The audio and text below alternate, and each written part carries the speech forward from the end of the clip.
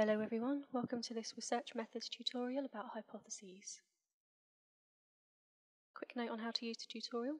You must take notes from the tutorial. The slides with the pause button are the minimum that you need to have in your notes. So watch and listen to the tutorial first and then pause the video at the end of the slide to take notes. You should also try to add into your notes some examples to illustrate what we're talking about, or some questions that you have about the material if there's anything you don't understand. Then we can discuss these in class. You could, if you wanted to, read around the subject by following the web links or by reading your textbook. So let's look at what we mean by the word hypothesis. First thing you need to know, there are two kinds of hypothesis that you could be asked about in your exam. One is called a null hypothesis, and the other is called the alternative hypothesis, which includes directional and non-directional types. We'll talk about these a bit more as we go through. When writing hypotheses, it's really important that you operationalise both of the variables. If you remember from the variables tutorial, to operationalise just means to clearly state how you're going to manipulate your independent variable and measure your dependent variable. This is a really bad example of a hypothesis that's not been operationalised. Older people will be better drivers than younger people. I've not said here what I mean by older or younger people, and we don't know what we mean by a better driver, what makes somebody a better driver.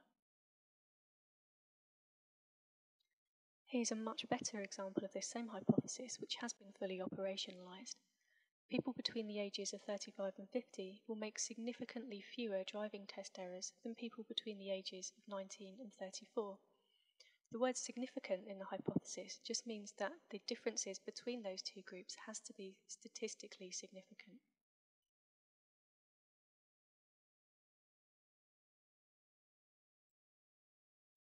Okay, the null hypothesis is a statement of no difference. Look at the words null and no. Note that they're very similar.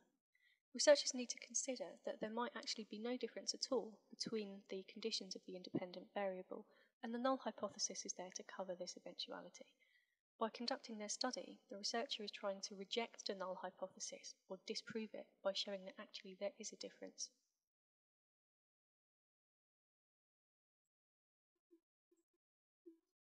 We could write a null hypothesis like this. There will be no significant difference between participants given words or pictures in the number of items remembered from a list of 10. Okay, so notice again the word significant is included in the hypothesis, and we've also included reference to the independent variable, here in red, and the dependent variable in green.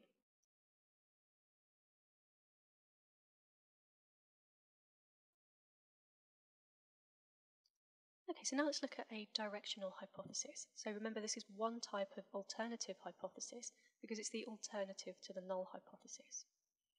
A directional or one-tailed hypothesis states the direction of the predicted difference. It's best to illustrate with an example.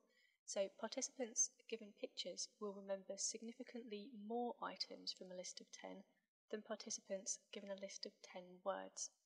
So the word more here tells us which direction we expect the change will be, which group or which condition of the independent variable will perform better or worse.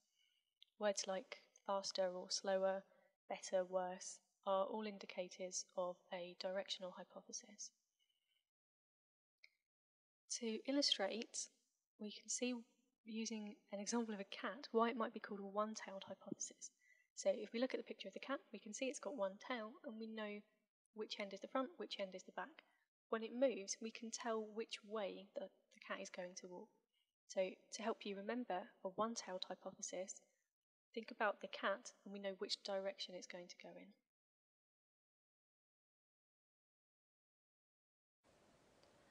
A non-directional hypothesis is also called a two-tailed hypothesis, and this just states that there will be a difference between the groups of participants, but it doesn't predict which way that difference will lie.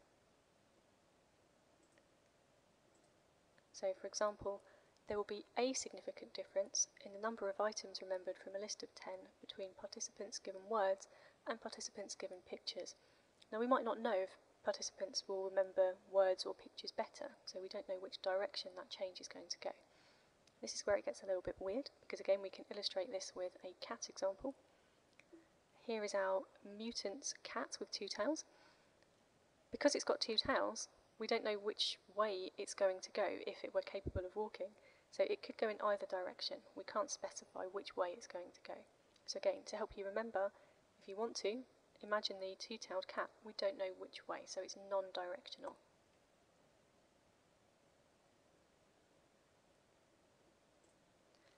And lastly, we just need to talk about correlational hypotheses, because these are very different from the kind of hypotheses we've looked at previously, which we might use in an experiment.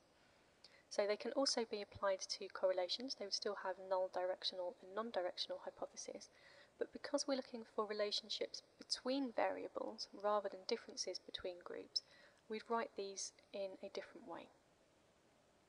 So for example, if we were writing a null hypothesis for a correlation, there will be no significant correlation between height and shoe size. Okay, same thing for a directional hypothesis. There will be a significant positive correlation, or we could say a significant negative correlation. Okay, so here we've specified which direction the hypothesis is going by saying positive or negative. And in the same way, a non-directional hypothesis would be something like there will be a significant correlation, but we don't know if that's going to be a positive or a negative correlation, so we can't specify. The cat example will still apply to these, but it's just the way that we phrase the hypothesis when we're writing them, because we're not looking for differences, we're looking for relationships.